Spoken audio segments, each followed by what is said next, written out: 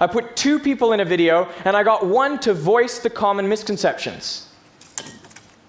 And then the tutor would kind of indicate, okay, that's not quite right, and they would work it out through a social dialogue. But I mean, we would even animate the misconception on the ball without telling anyone it was a misconception. They had to work that out through the social interaction.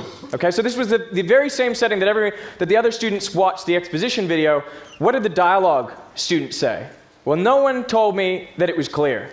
No one told me it was concise.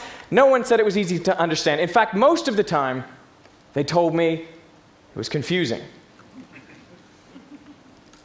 Man, maybe this backfired. So how'd they go on the post test? Well, their scores nearly doubled to 11 out of 26. Okay, it's not 26 out of 26, but it's a start.